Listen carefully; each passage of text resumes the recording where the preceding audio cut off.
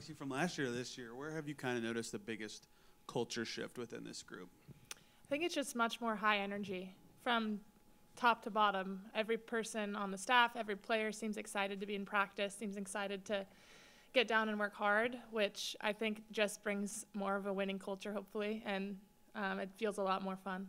That's what Tori was saying, too. It feels more fun. She's more excited to come in every single day and do all those things. Do you feel similarly? Yeah, and I think it definitely starts with the coaching staff.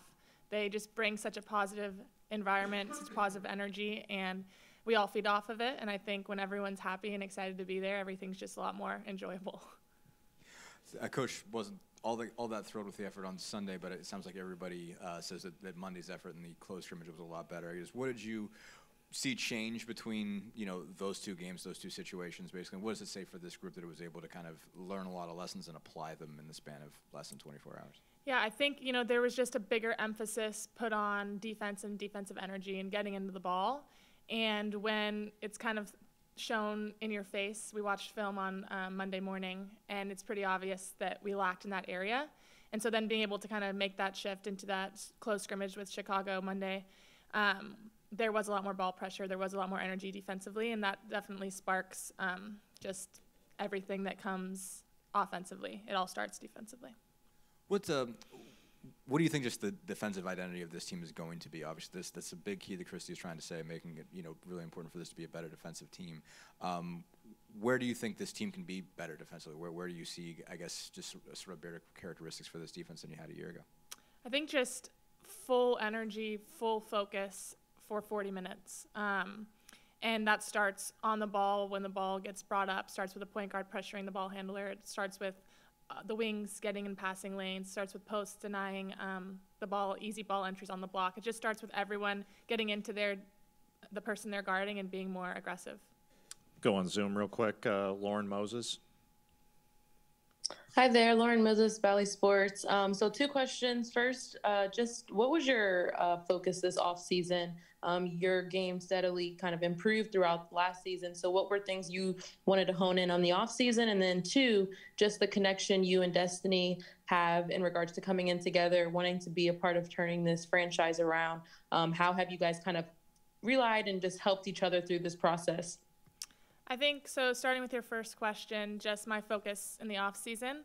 I think a lot started with just getting confidence, playing as much as I can. Got a chance to play for USA for 3-on-3, and then got to play in the Athletes Unlimited. So just getting experience playing against tough competition.